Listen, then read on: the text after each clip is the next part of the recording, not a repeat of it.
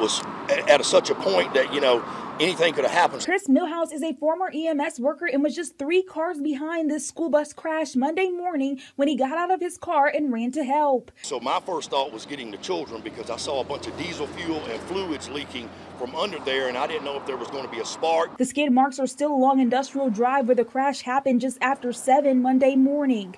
The coroner says 45-year-old John Ratcliffe died at the scene.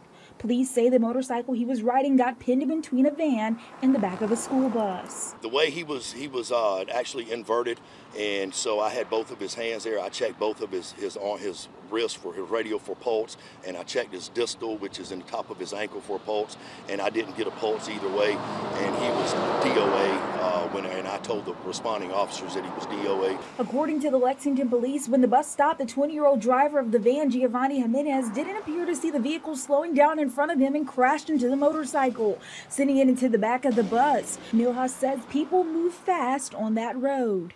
It's just they need to do something with the traffic signals and start widening the roads around here, because this is a busy area for people going to work in the mornings. Everybody's in a bad mood in the mornings. Everybody wants to hurry up and get to work.